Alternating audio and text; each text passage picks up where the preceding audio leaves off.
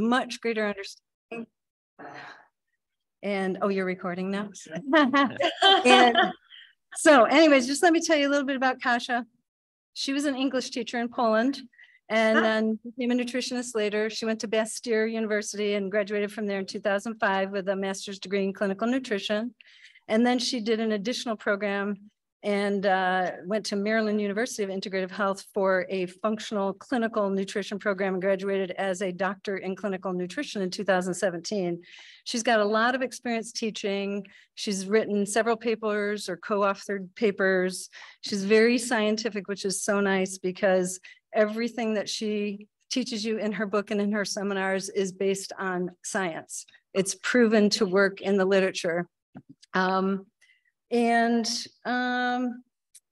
Let's see, I think that's all I have about you, Kasia. And she teaches you to treat it naturally. And she really has a lot of experience with what works and what doesn't work. And just like so many of these other chronic illnesses, there's many, many facets, the emotional piece, the sleep piece, the food piece. And she has little pearls for all that stuff. And if you do her seminar, she shares so much of her handouts for patients and whatnot. And it's just such a great resource. Thank you so much, Kasia. So with that said, I will give you Kasia Kynes to give you her brief review of EBV. And here she is. Oh my gosh, welcome everyone to this session. I am honored and humbled. Am I on? Can you hear me, see me? Everything's okay? All right, so you see, thank you for a beautiful introduction. Epstein-Barr virus, when your patients don't heal, no matter what you do. I will stay because I understand you have 30 minutes panel with questions and answers afterwards. I'm honored to stay, and so I can answer any questions later. So I'm going to focus on the lecture now. A couple of logistics before we start. I have a scratchy throat because we have burning forests, and I volunteer 10 hours every week outdoors. So I'll be drinking aloe, so don't mind me. And of course, I was asking, I have an instant conflict of interest because I train doctors, and I want to train 1 million people if I have to. We need an army of doctors helping people that are falling through the cracks. And I just want to tell you today, I want to honor your patients. I want to honor those complicated cases, those where you hit the wall, because I did. Those dedicated, committed patients that come with you with a stack of labs, that have spent, $100,000, $200,000, $50,000, 7, 8 years, 20 years of their lives. Sometimes they're all their adult life pursuing how to get over this, misdiagnosed, mistreated, mismanaged, all alone, misheard, put on antidepressant, shoveled around. They don't deserve that. And the big umbrella hovering over that may just be Epstein-Barr virus, because this is what happened to me. And so I want to give you the light and the hope that Monday morning, when you go back into your clinical practice or your office, you're not going to look at your patients the same way. You'll have a vision of how much more you can help people that are failing everywhere else, and where you also hit the wall. I certainly was there. And I also want to say, for these patients, I am so delighted to be here because DOs, NDs, functional MDs, integrative MDs, nutritionists, functional nutritionists, you are primed for this work. You do mold remediation help. You do heavy metal work. You do gut work. You do autoimmune work. You do all these components. And let me tell you, the big picture that I want you to take from this is that EBV is predictable. It's not a big monster. It's predictable, treatable, reversible. If it's just EBV, but most of the time it comes with a bucket, and the bucket is all those complications. And so you really are primed for this. You can change lives. It is life-changing. The virus is life-changing, and this work can be absolutely life-changing and rewarding. So with that, okay, let me see, there we go. I don't have to do the introduction. I'm just gonna say that we have a lot of resources, free, low tickets. The website hub that we created, that is evidence-based, it's ebvhelp.com right here. So this is always a place to go if you have somebody that has questions and concerns and you don't want to talk to them. And As you can imagine, we're talking about a big elephant in the clinical room, and we have a lot to cover. There are some slides that are more technical. I'll leave them out. I'm just going to tell you stories and simplify things because I know what the bottom line is. If you're scientific nerds, you can pursue that. All the references are at the end of the slides. We're going to talk about what EBV is, its prevalence, the acute versus chronic infections, the most and least common presentations, the issues like cancer, autoimmunity, neurological issues, the efficacy of prescription medications, and the common pitfalls in medical practice. I want to slow down there and really just, reconnect with you and where you are, because I've seen it all and I want to guide you. And then the latency and lysing phases of EBV that are quite misunderstood. A little bit about immune system, the triggering factors, the recovery foundations, realistic expectations. And my goal is a bird-eyes view of most and least beneficial supplements and dietary guidance, most and least effective diets. I won't be able to go deep into any of these resources. I just need to signal them within the constraints of the time. So with that, I wish I could see your faces and ask if anybody is getting excited about this, because this is a huge deal. I can imagine yes faces. So let's get started. EBV is a human herpes virus 4, most of the most common viruses in humans on the planet. It's about 100 million years old, and we have about 95% or more of incidence of positive serology.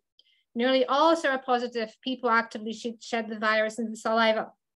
Most get infected at some point. Many don't remember, especially in childhood. It can be a sniffle. Parents don't remember.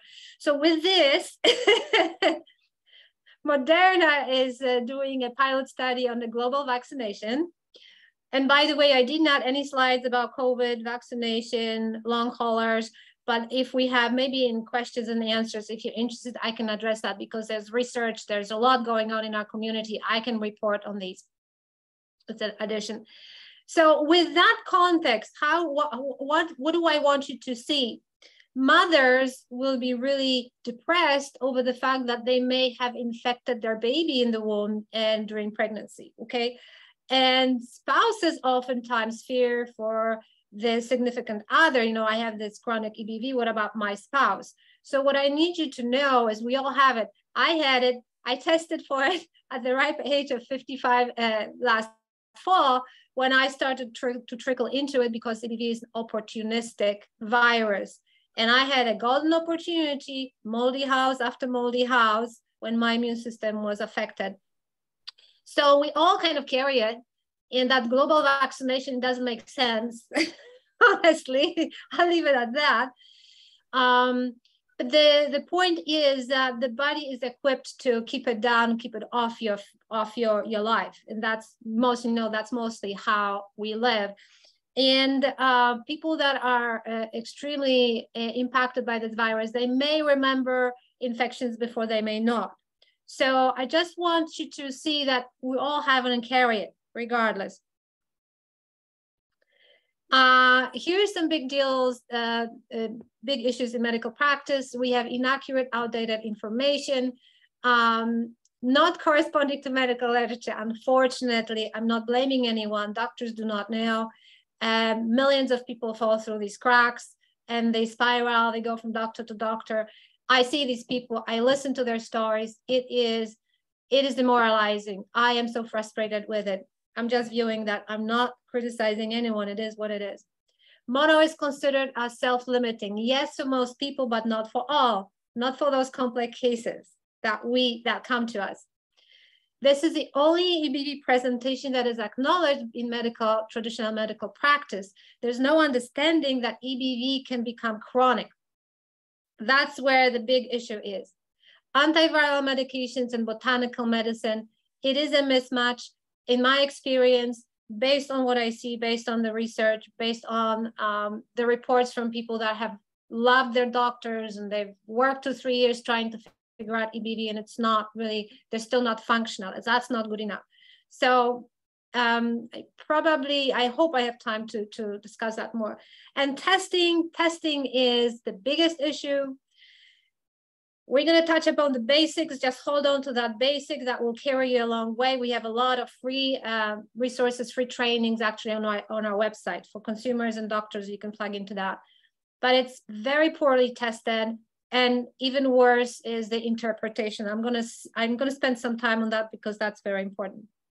Here's the common things that doctors say and do. And you know, the benefit I have over anyone else is because I walked away from everything else I was doing, and I just exclusively started to work with EBV, and that really simplified my life, but also made me more in tuned into everything EBV, starting to see patterns and predictability, you know, and a lot of stories. And so commonly people knocked on many doors until they find a doctor willing to test, because mostly here's what they will say. Everyone has antibodies. It's a waste of time and money. I'm not going to test you for EBV. You're looking at the wrong thing. Your medical conditions have nothing to do with EBV. You just need an antidepressant, you know, start exercising to improve your mood, which is the worst. Exercise is the worst. That's where people crash and burn. Or you only have mono once and you get over it, and that's it for EBV. You can't get mono again. This is really bad information, and it's not rooted in medical literature. Your labs are fine. You only had it in the past, like most of us.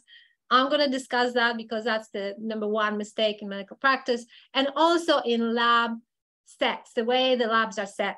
Okay, so it's not entirely doctors' fault of not knowing. The labs are not set to provide all markers. It's a big issue.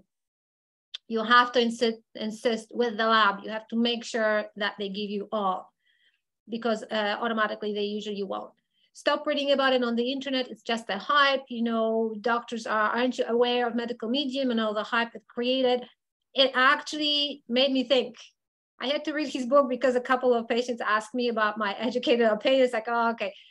So I had to read it on a plane to a medical conference. And I was floored because I said, even if half of it is true, these are my patients. This is where I hit the wall. So it was like, yes, there is a hype. There is this discrepancy, you know, big gap between medical community and the medical medium. My job was to bridge it and just bring, you know, validate what do we know, and then go from there. That's how I started. And then typically what doctor will say, just rest, sleep, and wait. There's nothing else you can do. And after a few weeks, typically 6-8 weeks, you'll be back on your feet and living your life. Yes and no. Yes, there's really nothing that doctors know what to do. And yes, for most people, you will be functional and go about your life at that point. Maybe in future, you won't. It's not a solution. And, you know, I've had people waiting because the doctor said so in hospital with viral encephalitis, to the point where one of our students lost hearing in one ear, and they were still asking her to wait and see while her other hearing in the other ear was starting to deteriorate. So instead she joined us, and the rest is history. We stopped that deterioration. So this is not good enough, because some people will actually progress into more chronic illnesses, chronic fatigue, autoimmunity, and so on. If you don't have mono, you don't have EBV. Well, that's really not factual. As we said, most people have had it. We have it. I had it, didn't know it. I was one of those people, probably in this statement, some research suggests that multiple EBV infections are actually common even in healthy individuals as well. I think I'm one of those individuals. Now I can track it with my left ear. That's a different story. As I said, the only recognizable form is mononucleosis, also called infectious mononucleosis or glandular fever, depending on the country. Incubation about 6 weeks. Healthy asymptomatic people continue to shed it intermittently, months after their acute infection, fluctuating over time, which means, do you have concerns that people are contagious? Yes, always. But like I said, we can have so many spouses. You know, I have so many married people in our community, and it doesn't mean that their spouse has EBV. Very seldom doesn't mean it.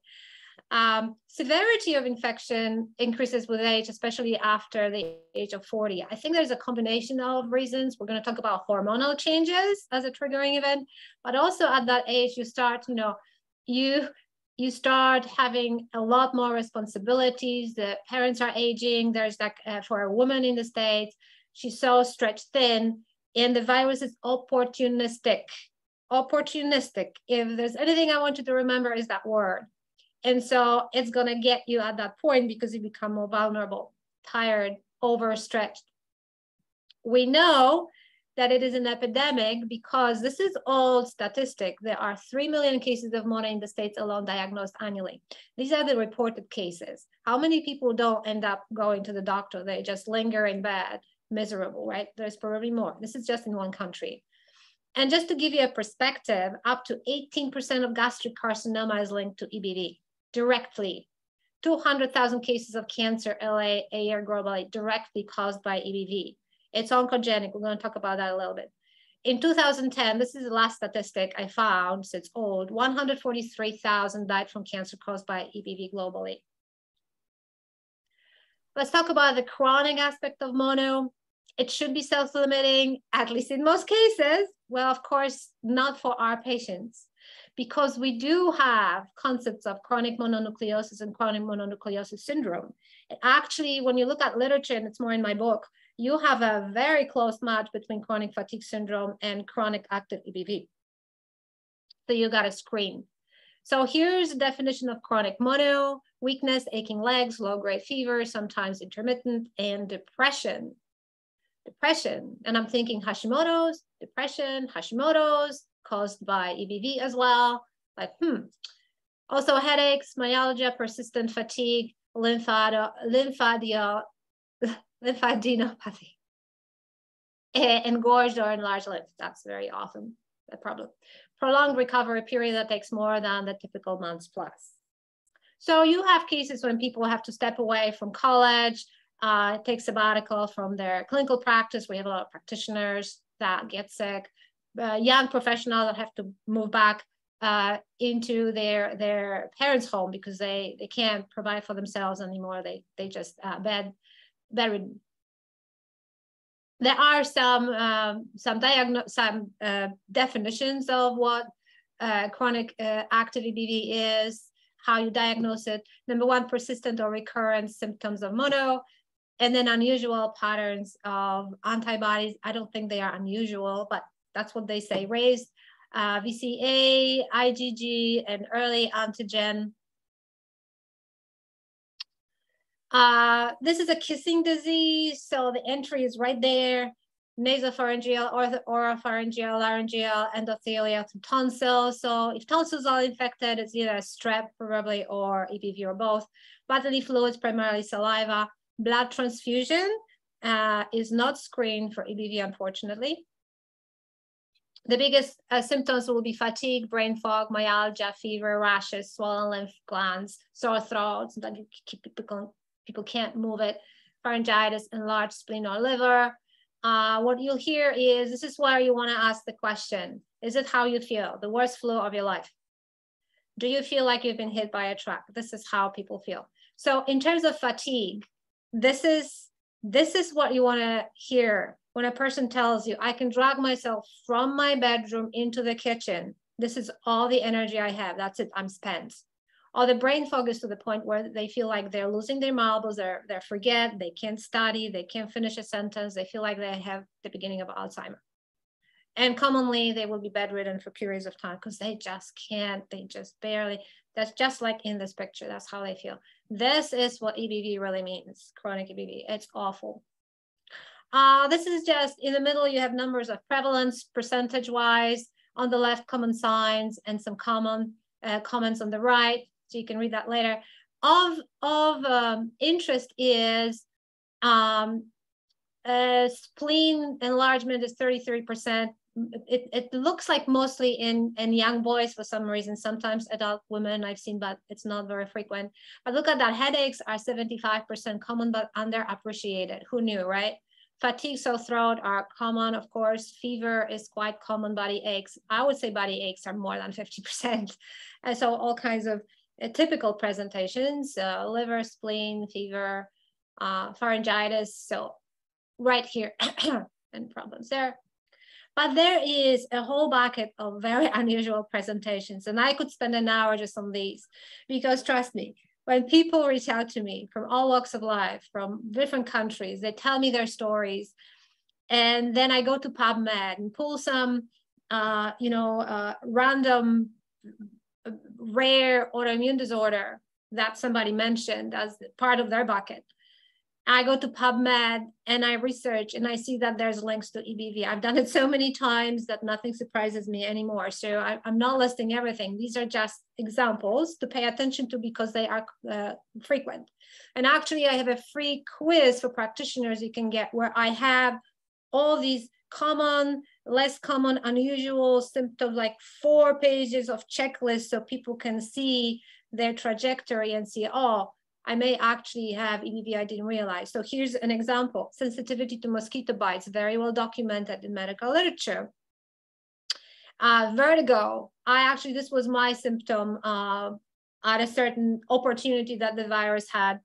Nosebleeds, ataxia, tinnitus is very frequent. Eyelid edema, who knew? Deafness, I already mentioned to you. Post-exercise intolerance, this is huge. People that crash after even a little bit of exercise, that's typical. And I'm going to explain to you a little bit later if I have time why. Jaundice, of course, many types of cancer, autoimmunity, and so on and so forth, so on and so forth. This is a screenshot from 2 pages of my book. Let me just zoom out again and just give you a concept. There are misdiagnosed, this is all medical studies, this is not my opinion. There are misdiagnosed cases.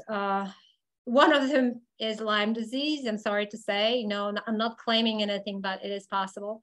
Crohn's disease, I've seen it too. Ulcerative colitis. Crohn's disease and ulcerative colitis, about 62% of those cases, according to studies, have been triggered by EBV. Who knew, right? I couldn't believe it.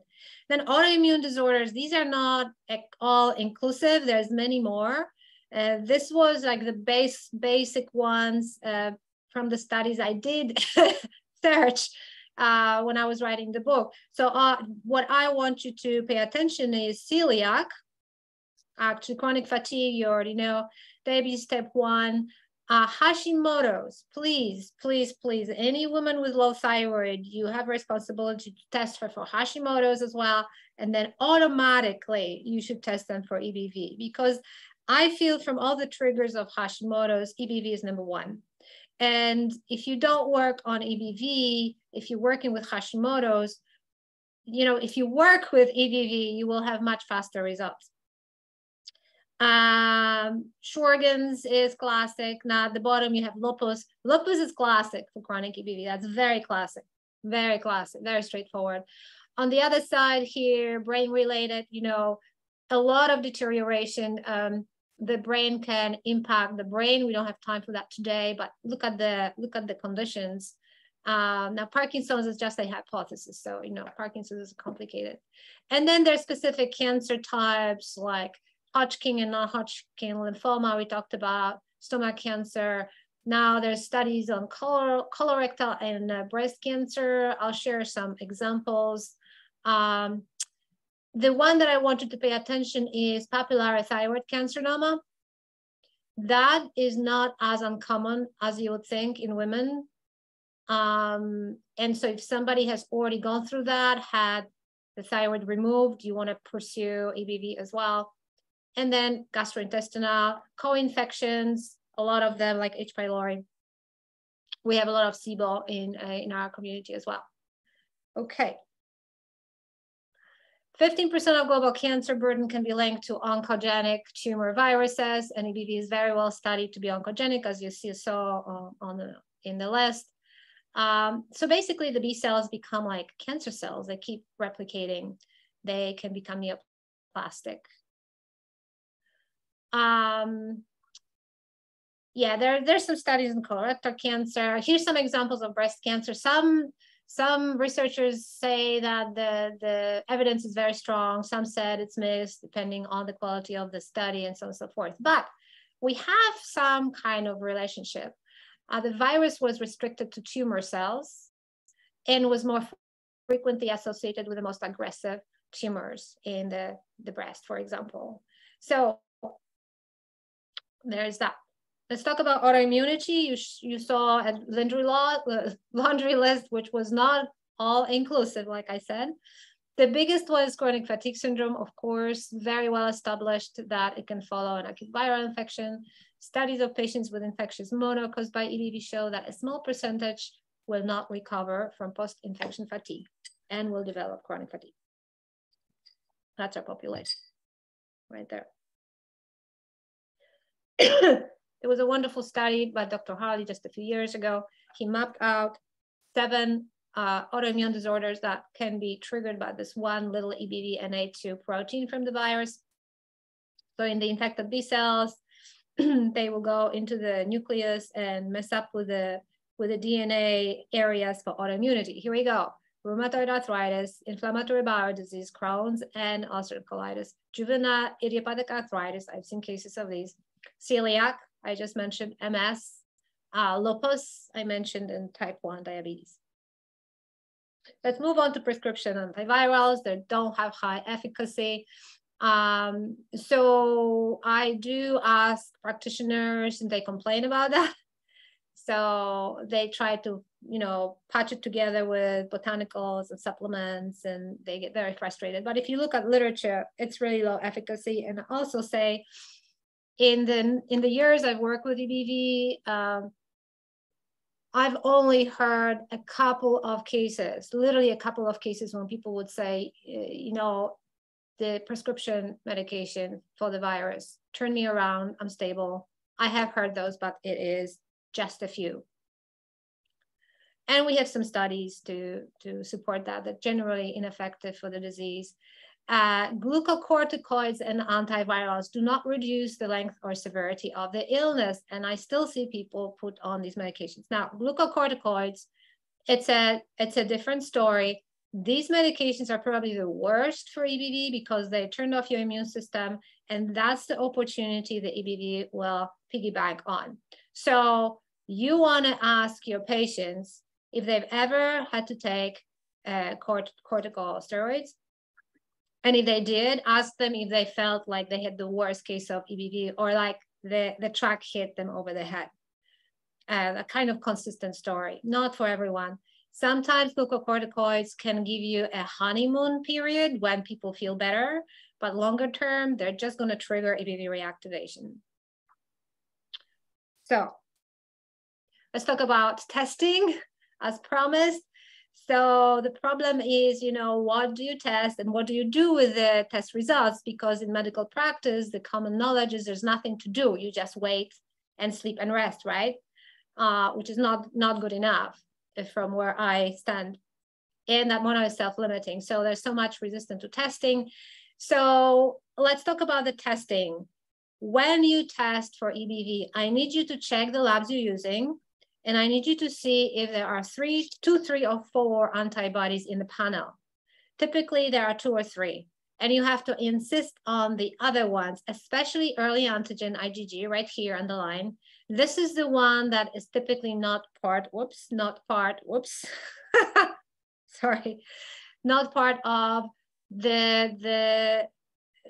the lab panel. You need 4. If you just have 3, you can't diagnose anything. You're not going to know.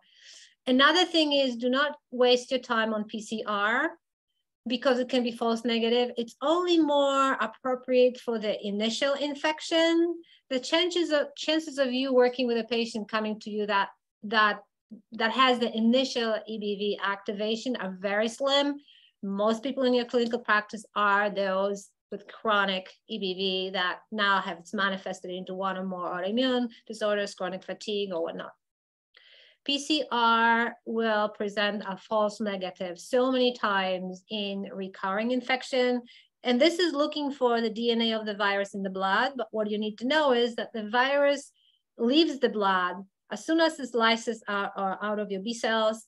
It travels in the blood, but uses it as a taxi. The destination is organ systems, organs, glands. not the bloodstream. So you will miss it. You would have to test PCR during reactivation. It can be 1 or 2 weeks window only that you have. So it's not worth it.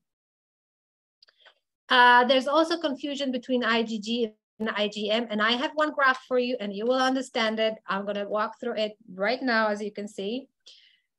IgG, technically, we understand that it's in the past, and IgM, it's present. It's not as black and white with EBV. The early antigen that I mentioned is the most important one you want to remember. This one right here, that's why I underlined it. And it's IgG, however, it is the current reactivation, okay? So because of this mess, people are falling through the cracks for years and are misdiagnosed, mistreated, wrong medications, wrong therapies, and this is why you may be hitting the wall. So this is the only slide, if any, I want you to keep and take a screenshot, take a picture, memorize it. I am visual, so that was the time when I got it.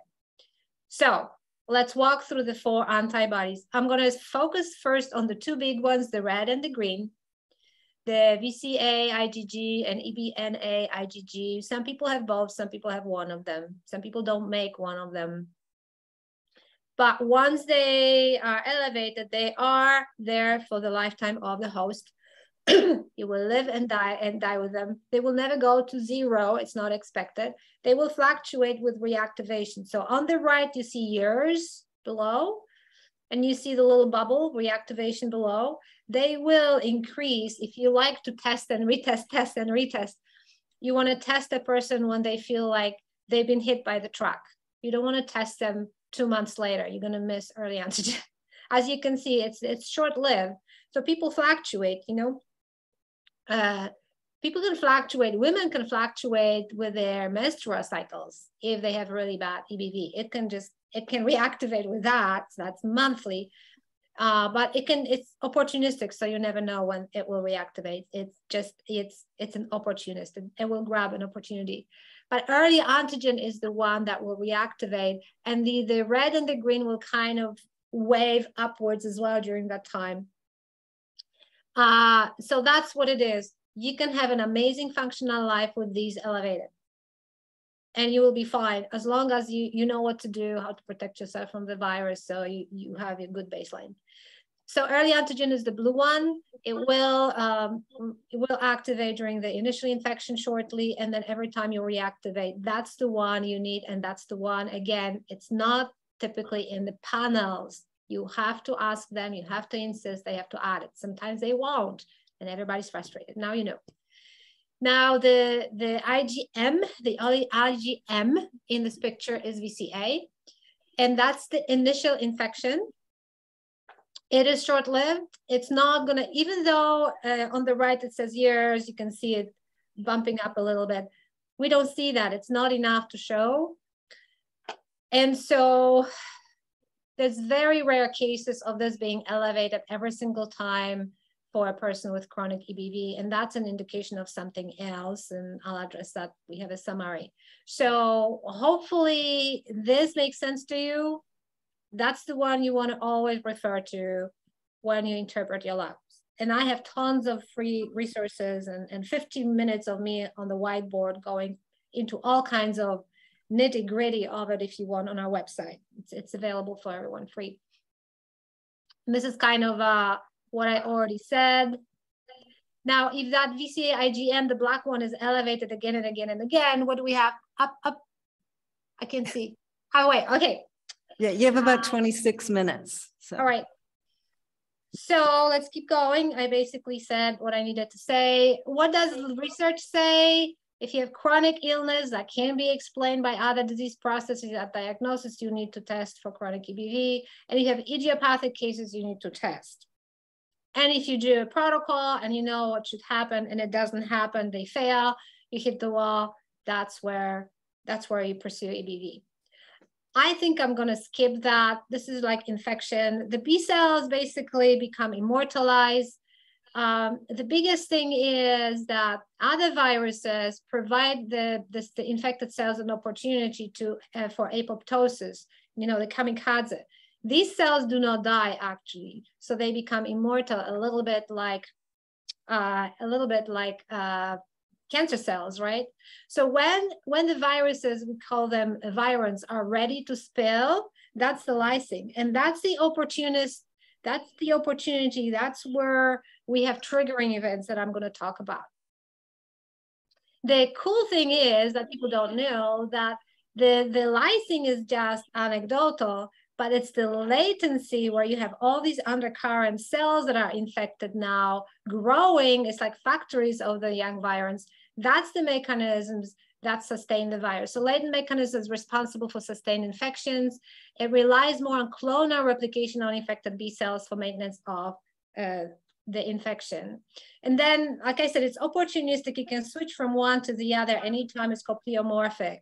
And so in my practice, I just want to arrest that, clean people's lifestyle, provide all the protocols. And the bottom line for us is that we have the ability with the protocols to turn off the virus within 48 hours, so it doesn't go into full reactivation and people are functional. Well, my favorite thing is will travel, because the virus goes into all kinds of, areas in your body. These are some of the target organs. It could be thyroid, liver, central nervous system, brain, connective tissue, like vagus nerve, brain, vestibular, ear nerve, and so on and so forth, reproductive issues. All right, let me see here. So immune system, there are mechanisms in which the EBV turns off the signaling. So the other immune cells do not recognize that the B cells are infected and need to be terminated. It's just very smart like that. Now, NF-kappa B is huge because this is what the virus uses to replicate. It hijacks it. And so there is a pathway to do that. I'm going to talk about this more because it's easy to increase it and it's easy to downgrade it. And we have a lot of tools here. Transactivation is a common, well, I talked about the bucket. And transactivation in medical literature means that co-infections are common. I mentioned strep, I mentioned SIBO, sometimes H. pylori, we see these. So that's the bucket full. Let's talk about triggers, the opportunities for the EBV. I always joke that we compete with astronauts because they do get, I talked to NASA scientists once, they said, yep, we know there is a higher risk of reactivation in space, so we provide them with antiviral medications. That's what they do. College loneliness, overtraining, physical, physiological, spiritual, mental, emotional, stress, surgeries, lack of sleep, grief, loss, divorce, anything that really hits a person on a deep level, that stress, that's what feeds the virus, it will reactivate. Also, poor nutrition. As your nutritional status decreases, the virulence of your virus decreases, the virulence of your virus increases. It's very well studied. And there's particular nutrients that you can put in PubMed like selenium, and they will show you the EBV up and down depending on the status. The population with chronic EBV, they didn't come with chronic EBV. The chronic EBV is kind of the result of everything else that happened in their life, including adrenal insufficiency induced by chronic stress and chronic trauma. So people are very sensitive to glucose. They have to have steady meals. They have to have a schedule. They have to have a rich, complex carbohydrates. Very important, glucose regulation. The problem with EBV is that it creates massive oxidative stress. And if you add to it rancid oils, exercise, which induces oxidative stress naturally, lack of antioxidants, pollution, you have the tipping point when you have so much oxidative stress and it feels like chronic fatigue and it feels like malaise and it feels like your brain is foggy and you have Alzheimer's. All that is like adding to the oxidative stress from the virus itself. And we talked about NF-kappa B. Here's a study. This is a McDonald's breakfast. It increased NF-kappa B for 2 hours by 150%. So that alone, like we talked about, NF-kappa B, that can reactivate your EBV. Hormonal changes in your life are huge. They're prime triggering events. I would especially pay attention to postpartum when women after the childbirth have depression. I would immediately test for Hashimoto's and EBV combined, because most likely EBV is trickling into, is getting into the thyroid, and you have that perfect storm for women. Cortisol, adrenaline, stress is prime. We already talked about that. Chemicals, man-made environmental chemicals in general can reactivate EBV. The biggest ones are dioxins. So we have burning forests right now, wood burning, burning debris, fireworks also, car exhaust. We actually remind our community every early July to stay away from fireworks, and so on and so forth. Environmental toxins that are big and understated, unfortunately, is EMF, Wi-Fi technology. This is one, we don't have enough studies, but I can tell you from the experience, it is bad. And this is how I developed vertigo. It was a combination of molds I didn't know, a smart meter I moved into, waiting to be removed, and EBV. All that is a bad combo. There's a study from 1990s, 50 hertz. 50 hertz is a computer, desktop computer without Wi-Fi, way before the time. That expressed early antigen already. And the common symptoms of that are vertigo, tinnitus, a lot of ear problems. Now, if you add mold, it's even worse, trust me. There is a hypothesis by Dr. Yasko, if you want to go deeper into it, into heavy metals and bacteria, heavy metals and viruses. She claims mercury has affinity, in particular, to viruses. So if you don't clear viruses, the heavy metals will be hard to get rid of and chelate. That's interesting. Now that's a picture from one of the houses I had to remediate. You'll have to remove mold, and if a person, like in my protocol, if it doesn't work, we're looking for other things like EMF and mold right away. If you have mold and EBV, these are your most complex cases. You have mold, EBV, and EMF. These are even worse cases. The easiest thing to do is, number one, turn down the volume on EMF, because that's the easiest for people. And then as you do that, look for sources for mold, making sure that you exclude it from the list. You do not have to be immunodeficient. You just have to be depleted in your life journey to get EBV. Like my story is very common. I was perfectly fine until I get mold after mold after mold, very expensive move after move, less than a year, 3 years, 3 houses, all with mold. We talked about glucocorticoids as the worst therapy. And here's the proof, treatable and reversible. Dr. Flaving, amazing woman. She had a case of 50 boys with enlarged spleen. It took her about 48 hours. This was acute to turn it around. And until this day, hospitals do not want to hear about this. When I talk to her, it's heartbreaking. They don't care that this is totally treatable.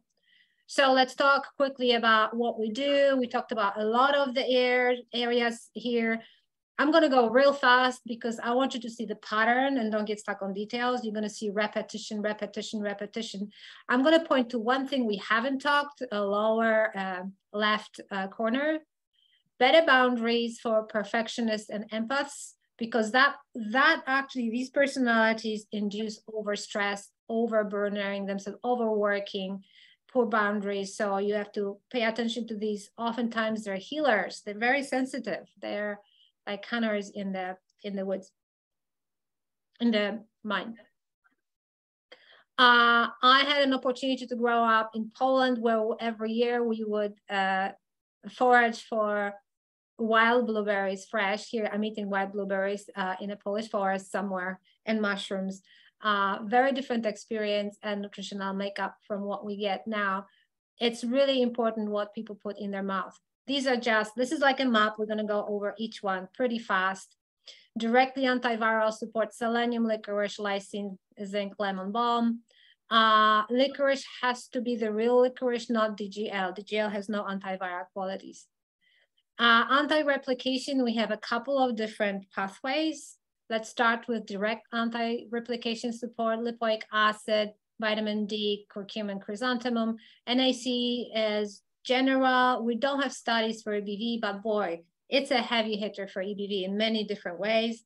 Digestion, monolaurin breaks the envelope of the virus. I do not work with monolaurin for many reasons. If you want to know more, maybe you can ask me questions. It's not worth it. It's very well established that DNA methylation plays a critical role in EBV gene silencing.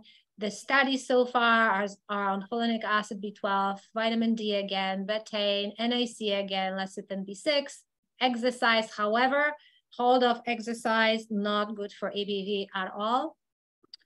And then reducing NF-kappa B. I told you it's junk food, increases it, but we have tons of things that decrease them. Here's some of them. People have them in the kitchen, in the fridge, in their spices. Very easy. These are nutrients. So when you want to take a screenshot of that, that's fine. Recognizable, you know all of these, right? Very nice. Moving to immune support for the cells. This is based on Dr. Alex Vasquez.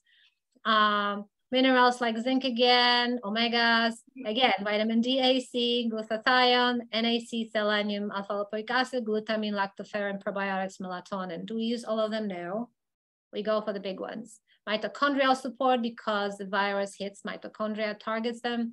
Melatonin, MCT, hydroxycobalamin, that's a form of B12. Coenzyme Q10, magnesium, B vitamins, iron, sulfur, omega-3, vitamin C. Again and again. Detoxification, please be gentle. Don't jump the gun. This is a very delicate community, so slow and steady. Glutathione, selenium, NAC, glycine, cabbage family, garlic family, clean water, clean air, Wi-Fi hygiene, and B vitamins are crucial for any detoxification daily. Single nutrients, we don't have many studies actually, but here's the winners. Vitamin C, D, vitamin A, carotenoids. Vitamin A is huge. Carotenoids are limited. I wouldn't focus on them because some women cannot convert them into vitamin A, so just straight vitamin A. Botanicals, turmeric, licorice, reishi. I use direct beta glucans because that's the reason reishi mushrooms and other medicinal mushrooms are so beneficial for EBV. Olive leaf extract, we use it sparingly because it's very strong for other co-infections, and ginger. I have an entire blog on my website about different teas. They are fantastic because then every time you open your mouth, you're doing something antiviral. And herbal teas are where my botanical medicine comes in. This is how far I go. Licorice and this. Otherwise, it's not really worth it for me.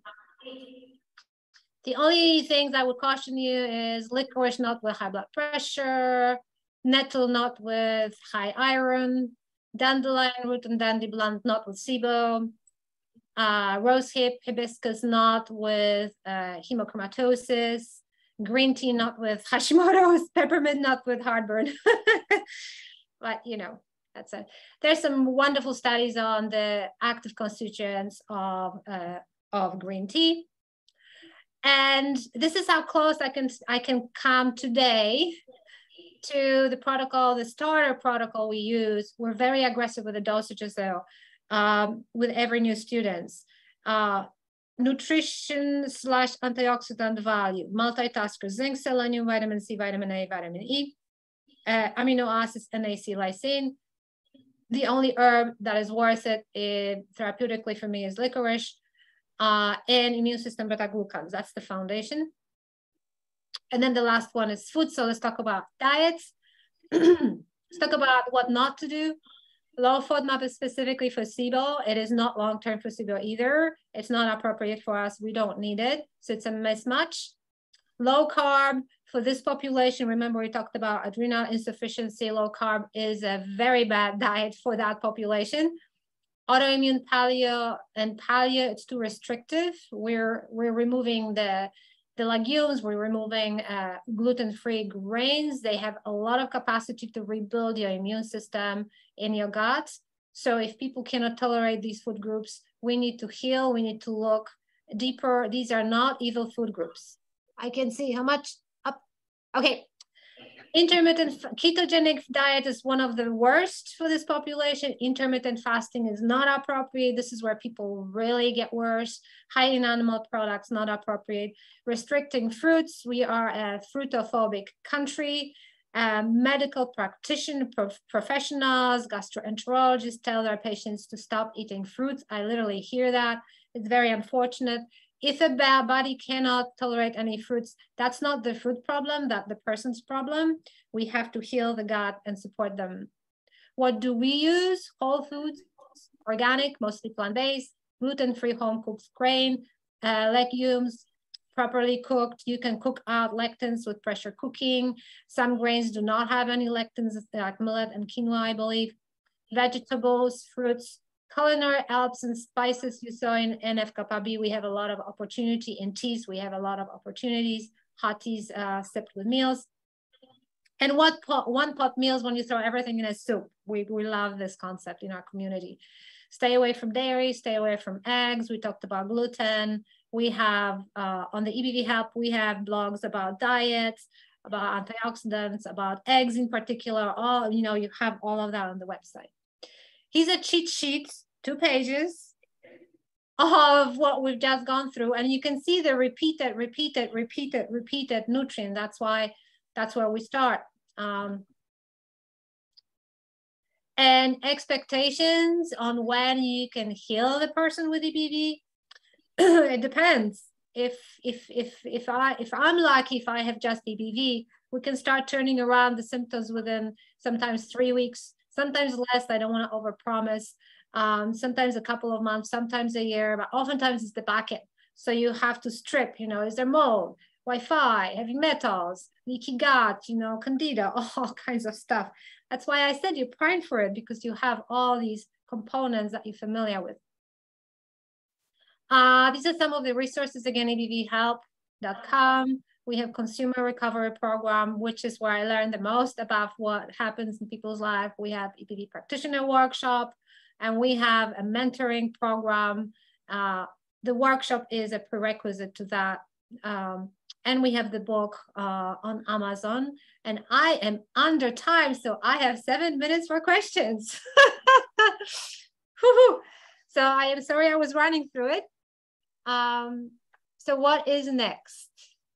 And the next pages are just references, so you can, you know. And there wow, that was impressive. That was fast.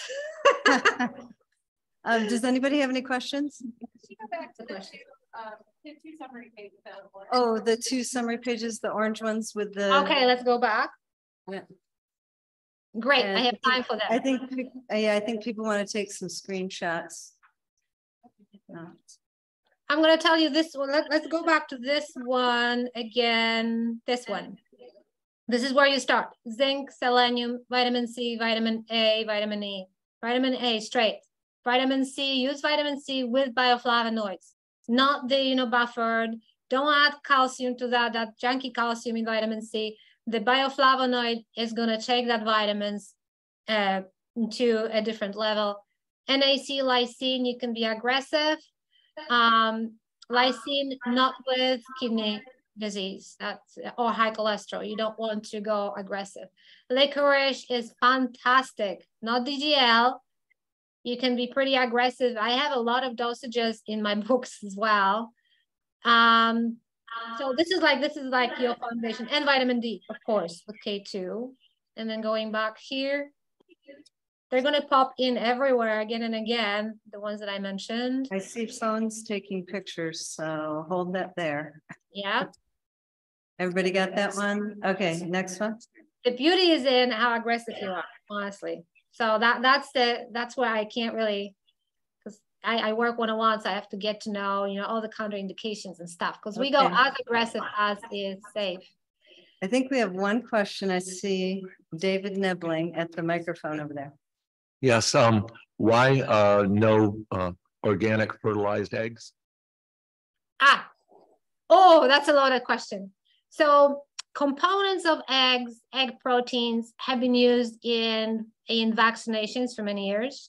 So there's a risk. There's a blog I wrote about that, and there's a little bit about that in the book as well. I don't want to get into vaccination and all that, but that's one layer when the signaling can be tricky with immune system. That can be triggering effect. But we also, eggs are highly allergenic, and we've been overexposed to them, not the organic safe ones. And I can say, I would say about 80%, maybe more in our population really feel much better when they have chronic EBV and they take the eggs out. So I always recommend take it out, clean it up. Sometimes it's confirmed in labs. And then once you have your functionality back, once you're cruising, once you have your life back, you can reintroduce it. I teach it properly, so you know without a doubt that you can handle eggs once in a while, but not as a staple every day. I would never recommend that. Not eggs, not to anyone. It's just, you know, it is what it is. The entire blog is on ebvhelp.com. Just go there. There's more scientific research. And there was one study on eggs and EBV in particular. It's in there. Good question. Kasia, I saw on your website that you're doing another webinar, like in a couple of weeks, I think. Is that for doctors or is that for patients? Well, we made a decision that we're focusing on the people. We have all the resources for clinicians, but I just don't have the resources to do more. But we have webinars pre-recorded for practitioners that are free. There should be there on our website. Everything is probably from our EBV Help website. You can find things. We have a lot of webinars of free resources and weekly trainings for the global community. We have a free Facebook group. So we talk about steroids. We talked about traveling with EBV. We talk about mold. We talk about labs. We talk about, you know, one topic at a time, 10 minutes. So every Wednesday at 10 a.m. Pacific. Okay. On Facebook Live. Is there a fee for those classes? Or? No. Okay. And so go to ebvhelp.com. So the Facebook group is called Dr. Kynes EBV Community. Oh, Dr. Kynes EBV Community. Okay, we have Everybody's one other welcome. question from another doctor. Go ahead. Can you comment on the licorice dosing? Okay. I like to use drops. And so we do 2 full droppers 3 times a day or 3 full droppers twice a day, you know, and we watch, you know, you want to go over the list of contraindications, and then you want to watch the symptoms of rapid heartache, anxiety, heartbeat, anxiety being, you know, overstimulated, and you avoid it in the evening. I would recommend, if you have concerns with licorice, to start with licorice tea earlier in the day. Licorice is fantastic for EBV, fantastic. It has gamma interferon, which is very important. It is also very soothing for the gut. So it has many benefits for adrenal insufficiency. So it can buffer those poor adrenals and give people a little oomph, unlike coffee and caffeine. So it has so many benefits. It fits perfectly into our community.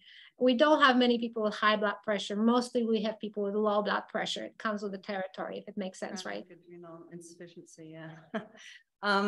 So it really is time for our question and answer panel, but I do want to encourage all of you to watch the webinars, because probably one of them is the EBV webinar that I did with you, right? It was a small group of people. Yeah, it was very good. And she does talk about dosing and things like that. I did end up making a chart based on what you taught us in that. And she has a jumpstart protocol, which I think you talk about in your book. I wasn't yet, kind of. We developed it after the book. You know, book is 2017-18. So okay. Yeah, so you got it, you kind of really hit it hard for a month, and then you kind of wean down on stuff, but you're constantly monitoring the patient and having them redo their EBV questionnaire to help them through it. I'll just tell you real quick before we start the panel, I had a guy who had came in, was tired. He was my carpet cleaner. And he used all natural water-based system, but he was always tired all the time. Hadn't felt good since he was in his 20s, and he was almost around 50. And I started him on testosterone because he was low. And the next check, I always do a PSA with the hormones. The hormones were better, but his PSA was up. I send him to the urologist. He has prostate cancer. And then he starts telling me more about his chronic fatigue. So I check his EBV. now, this is one thing I want to clarify. Not everybody are you going to catch with the early antigen. You made that very clear to me, Kasia, when I did your seminar. You're going to get people that they have a bunch of positives on the questionnaire, but it's just the IgG BCA and IgG EBNA.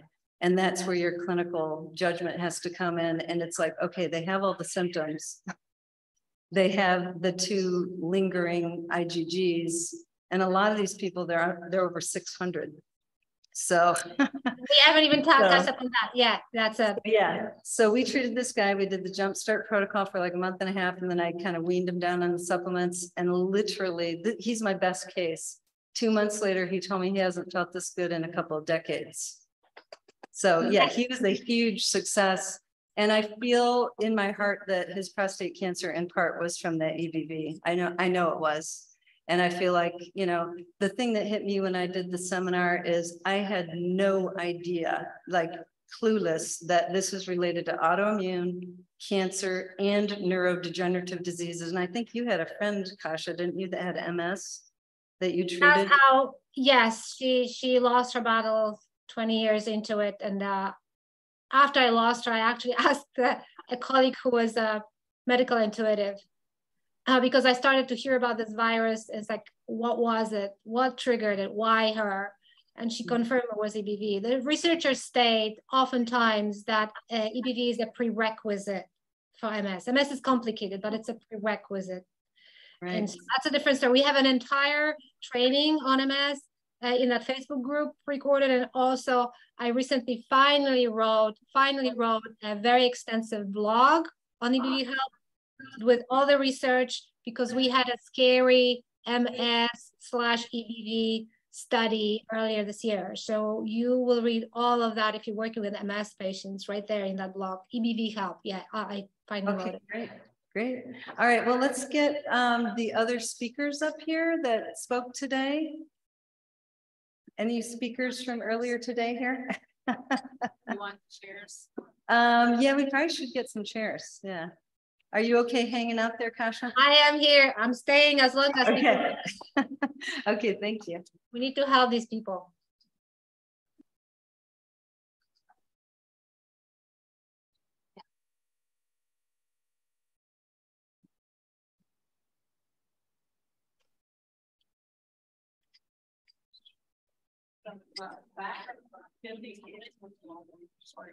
Back or front, Chris? Maybe we'll need to. Yeah, you might need a couple rows.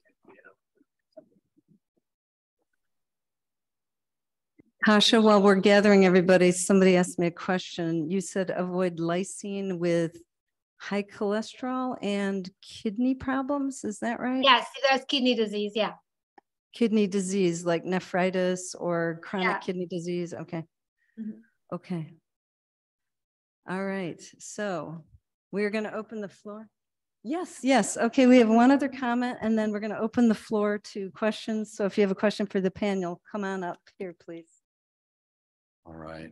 I just want to take a moment. We ran out of time right after John Richardson's presentation while the speakers are gathering here.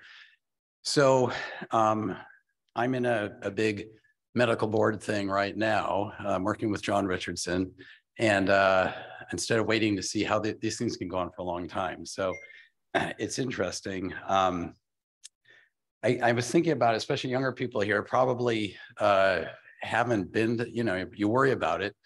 Is this going to happen to me? The thing, I think a couple of points I just wanted to make that I think are helpful.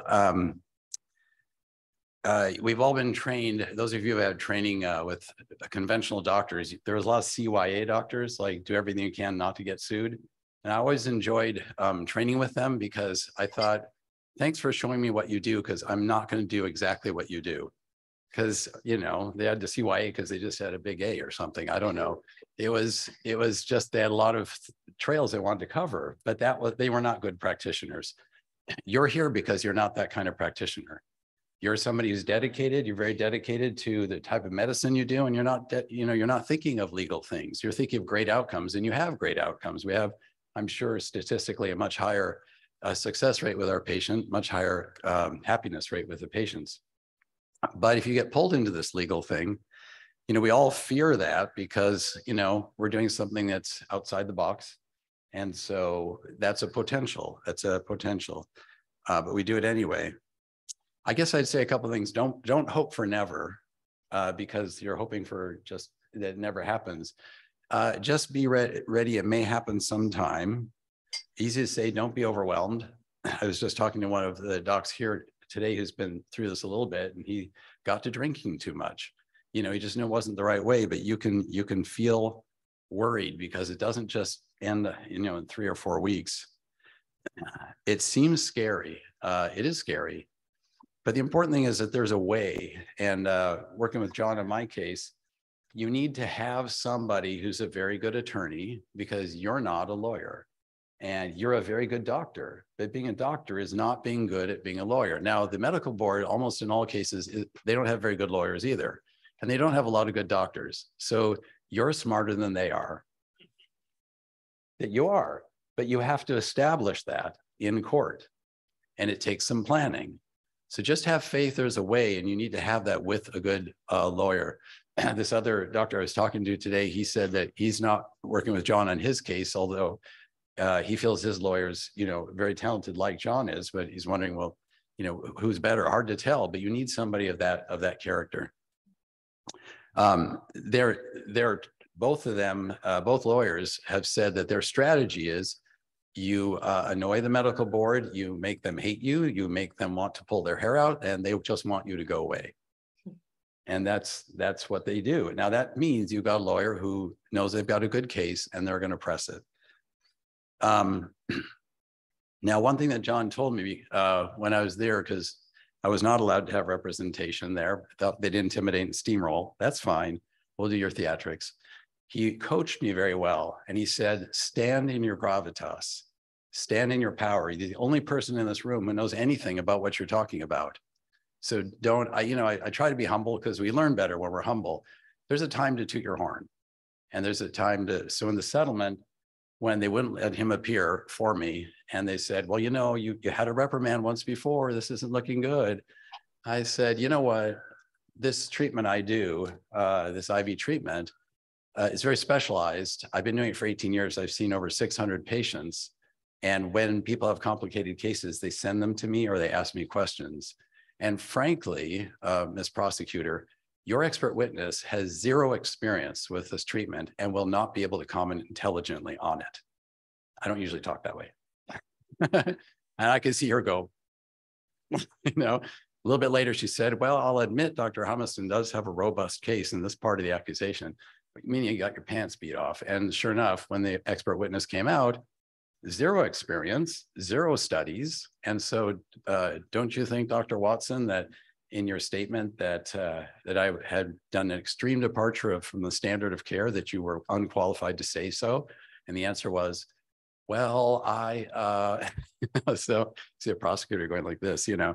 So those things can happen, but you just need a lawyer to prepare you. And it's being defensive is not what you're good at. That's great. You shouldn't be good at that. You should be good at treating patients, but that you can pour it on at the right time. I went from being very fearful and despairing about this. The only time in my life where you open up an email and you see the big star from the medical board or the state I was being involved in, they like to flash the star, the little plastic star. And my heart would just race and I would start to shake. And nothing has ever done that to me. Well, wanting to ask a girl out on a date in high school, that was very similar, but it wasn't as traumatizing, and it was a different way. But and I still would do that. My son noticed that, shaking sometimes. But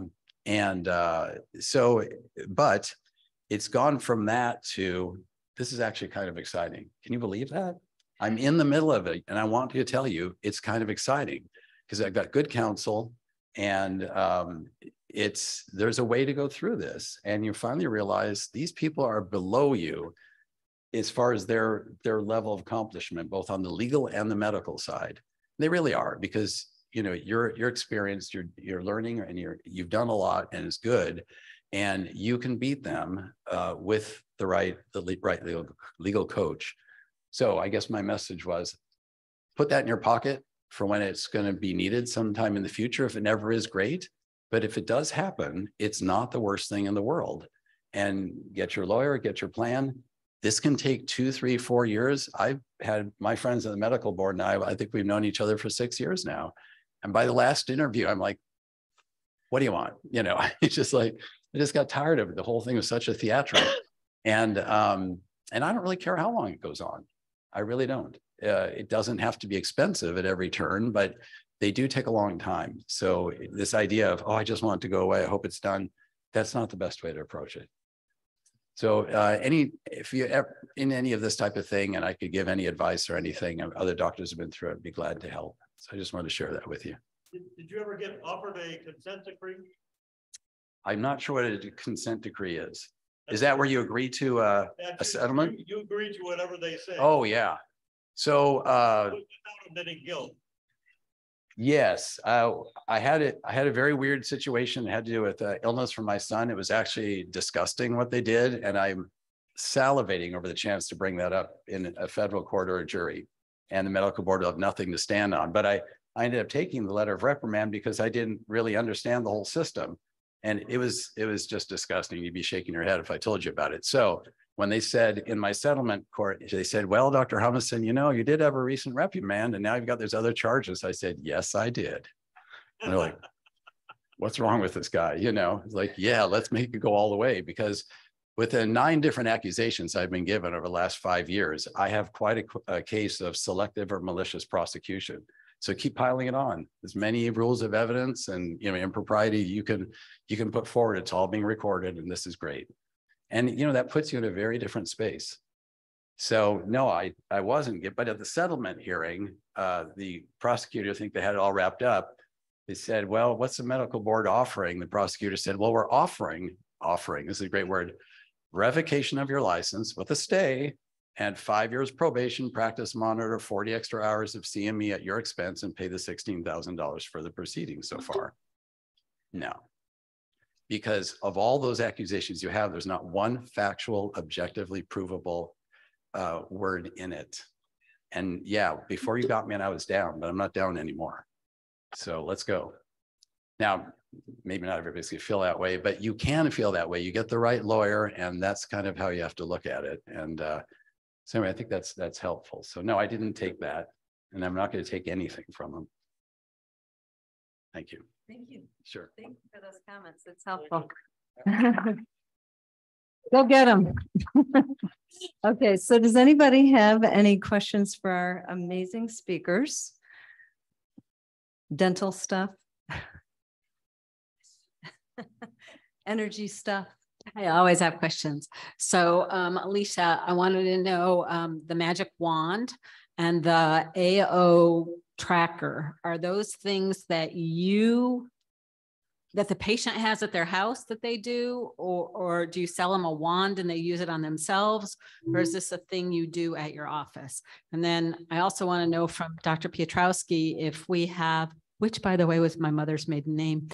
We look just like, can't you tell we're cousins? And I want to know about implantitis. Do you see it very often, and is there anything to mitigate it? So, both would be the answer to that. So I use it often in my practice. I'll use it within a session. It'll be part of that comprehensive package. But depending on what the person has going on, and honestly, if it makes sense for them financially, which a lot of times it does, it's way better for them to have it at home. They can use it every day. They don't have to come in every 2 weeks or once a month or whenever to use it with me. So there's both options for them. And then there's a lot of education with that. I do a lot of webinars, how to interpret results, how to utilize them, how to actually follow them yourself. So I teach people how to use it as well, so they can do it for themselves.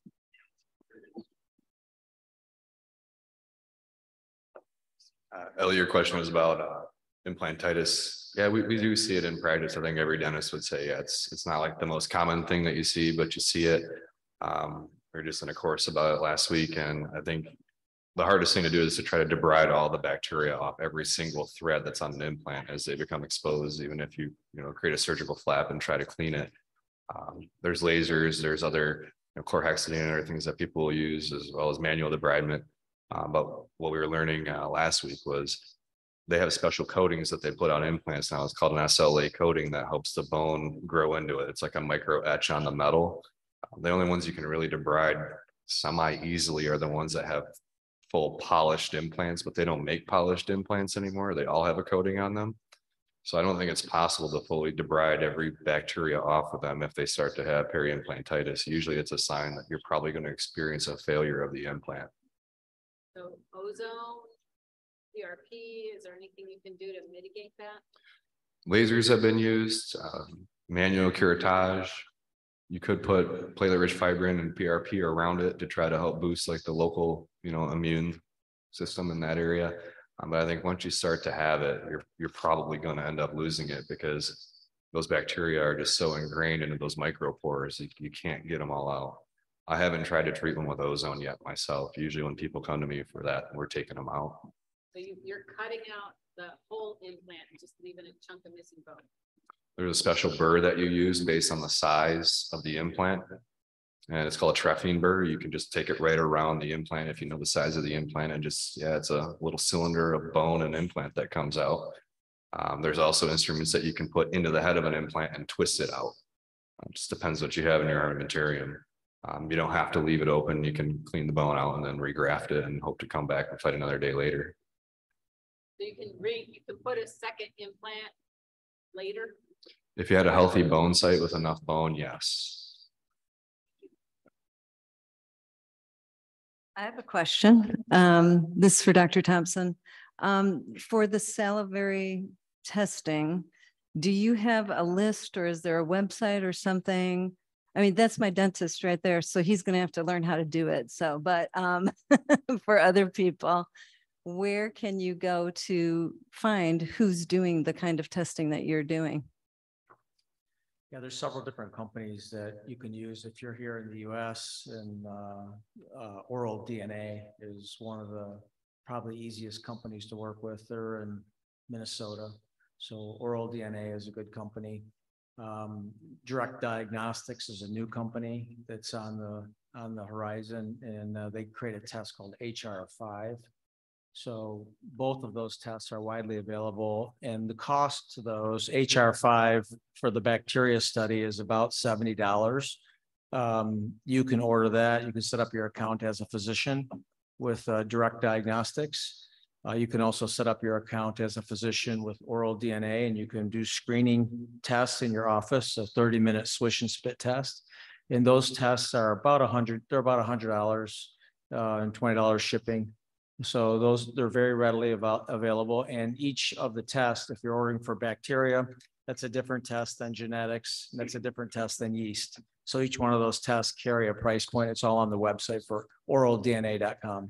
So you're suggesting we should really be doing this in our office, giving the patients the kits, or Yeah, I don't think there's any one company right now that provides the magic bullet answer for all the testing. So I use a variety of companies. Adam showed DNA Connections. And there's different companies depending upon what you're looking for. Oral DNA speciates the virus for HPV. Phytolab, which is a company in Seattle, they give you virus copy counts.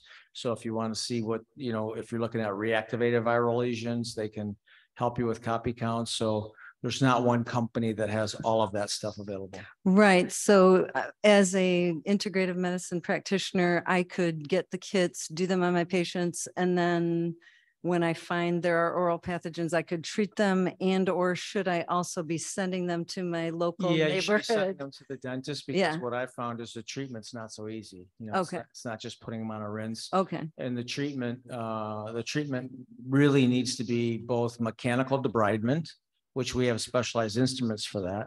So mechanical debridement, however you do it.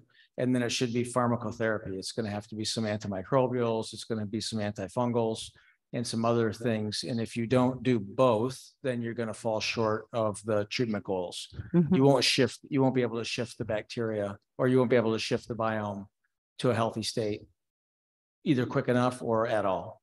So are there seminars where we can learn more of the nitty gritty of this so that when we get these tests back, I mean, I guess it's going to be a collaboration between the local biological dentist and us, but I'm on faculty at the Coys Center in Seattle, Washington, and we have 4-day courses and 2-day courses for hygienists to come there. But there's several other companies and several other independent people who are out teaching disinfection protocols. But unfortunately, it's not something that's taught at dental school really right now, to the level that Adam's working and to the level that I'm working. So there's certain people, I run an internet-based company that I disclosed before I ever came on the podium called Wellness Dentistry Network. And that's a group of dentists that have studied under us. And we have about 165 offices around the world. So if you wanted to look at the wellnessdentistrynetwork.com and look at the directory, you might find somebody, but we have Italy, Spain, Europe, England, New Zealand, Canada, US, and we're trying to get like-minded professionals to work together. And I got to tell you, I have one area of interest in my practice, and Adam has a different area of interest in his practice. So I can guarantee you he learned things from me today and I learned things from him today. So we need to work more together about how to, what we can do. And I've learned from you. And so this is what it's about. a work in progress. Okay, we have another question, it looks like.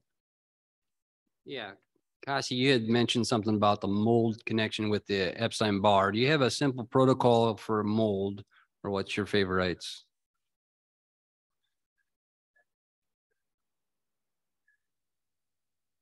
I think your volume is off. We can't hear you. Kasia, you're muted. Yeah. I accidentally muted myself. Well, I have a 40-page PDF for our students. So if you can guide me through questions, because that's a loaded question. Okay, what botanicals would you use for mold, or do you like for mold? No. Yeah. The number one thing for mold is find the mold source. At the same time, remove yourself from that space and remediate. Anything else, botanicals are not that effective. What I would recommend is actually, I'm not a medical doctor. I'm a doctor of clinical nutrition, but I personally have been led by a fantastic ND, and I've been on a conservative dose, I think conservative, of nystatin, because it doesn't absorb systemically, for over a year right now. So it's a slow process. I don't do any botanicals. I'm not sure why you would do that. There's bigger things that need to be done. And then a very slow, progressive detox, but very gentle. Very gentle. People push too much and people get sick during that process. But, the first thing is the mold itself, get it out. Do you use binders? Do you use binders, Kasia? Yes, you want to be gentle with those. The combination of, I would say, a sauna and a binder combination is a good one. But I have to tell you, I slacked on binders and I couldn't do sauna because my skin was the problem, already burning. So it just depends on a person.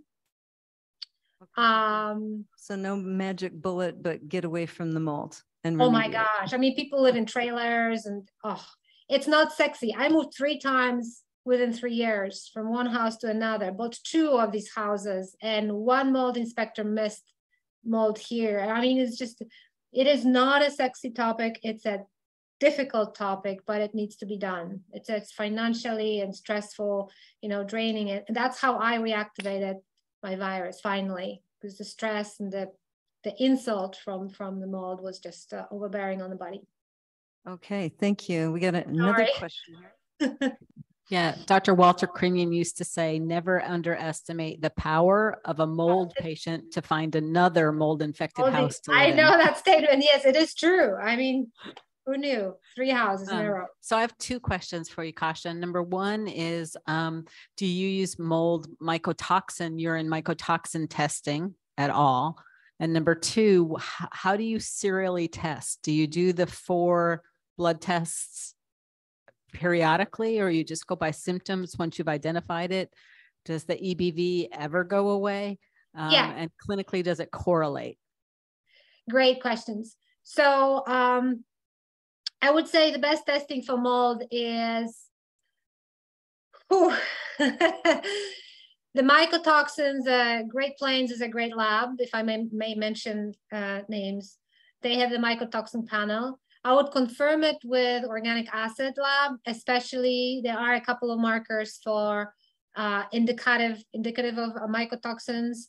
And also in the organic acid panel, very important, I would pay attention to arabinose, because arabinose and oxalates markers, because arabinose indicates that you have colonization, active colonization of candida at this point. And often candida seems to go really out of whack and start overgrowing when there's mold exposure. And so my case as well, so I wasn't surprised. And also when you see oxalate, it doesn't mean that you put people on oxalate, low oxalate diet. Oxalates are a side effect of candida going out of whack because you have mold.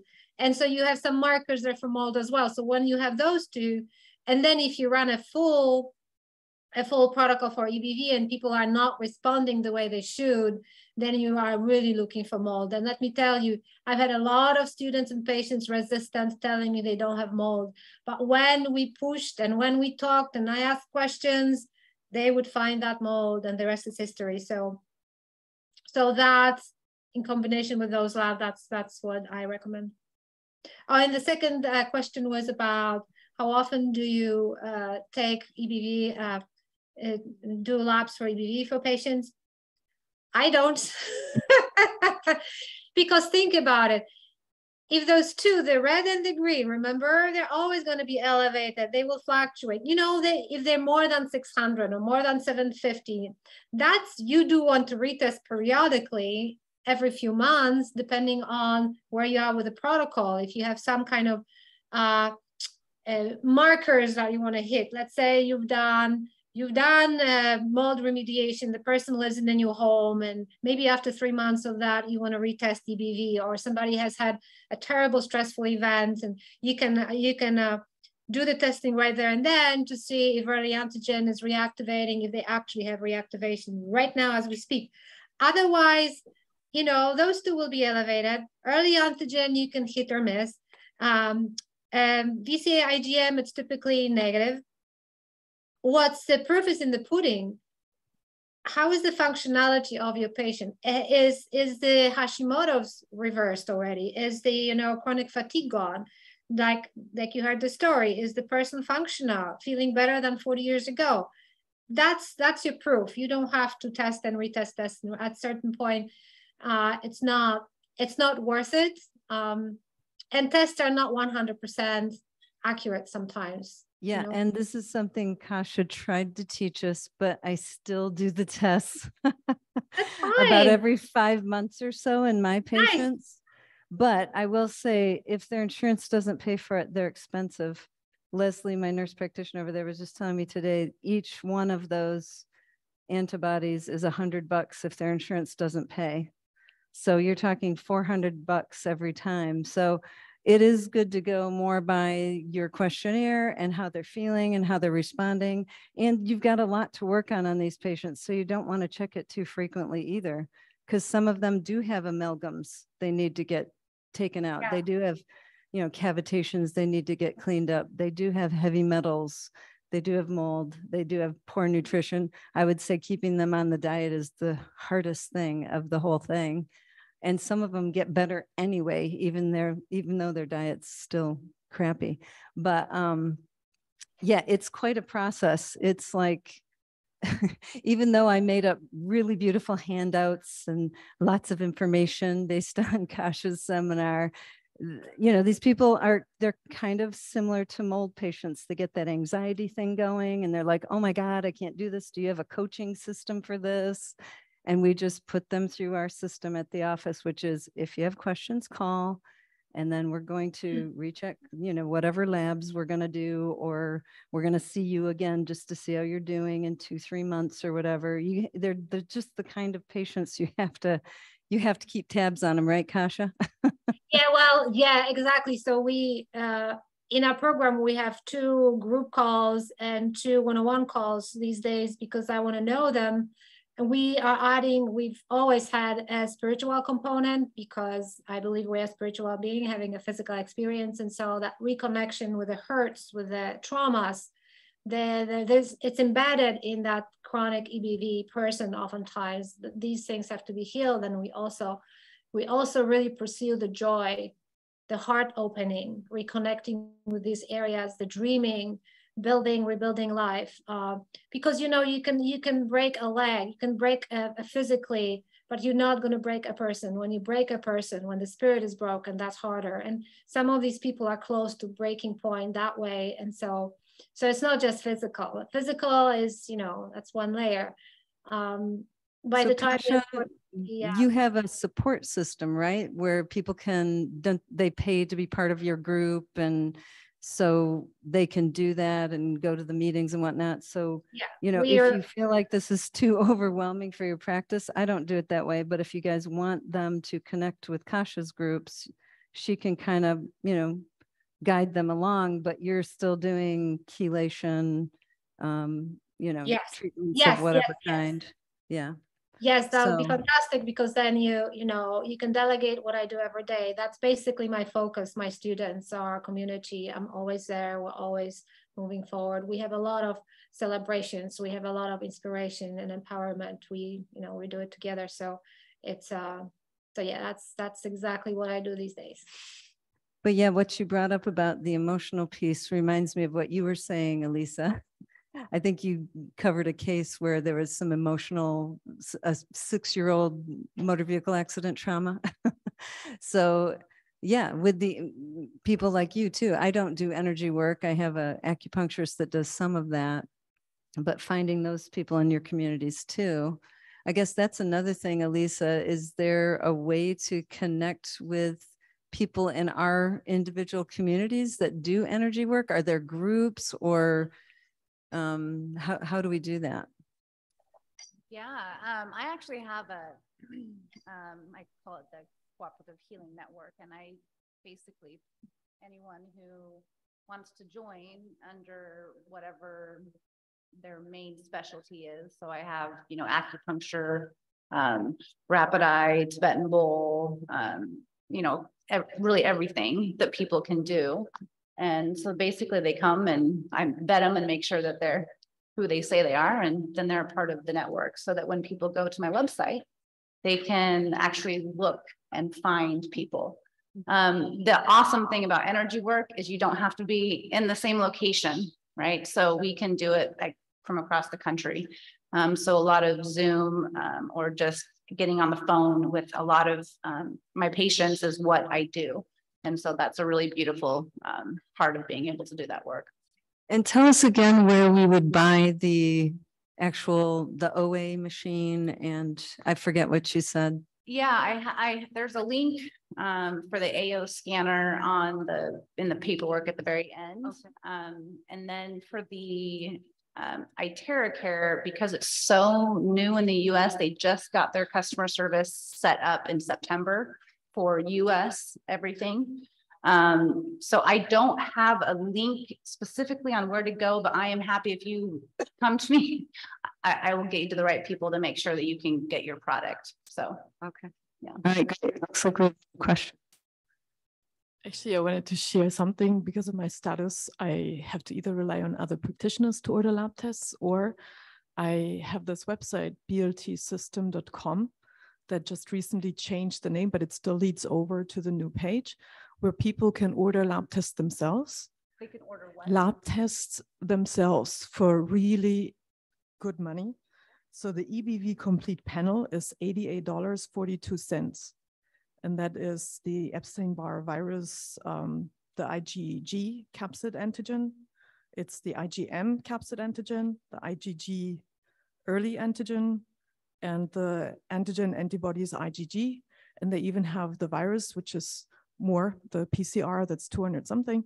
But if you want to stick with that, you know, it's under $100. And there's one other EBV marker.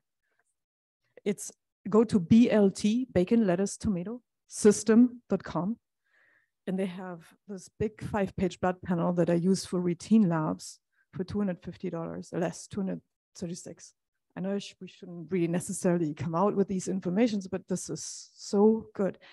The problem now is because of him having to obey to legal issues, you as a practitioner cannot use this to order the lab tests for your patients. The patient has to do it themselves. But you know, it's better than copay insurance and all that sometimes. Yeah.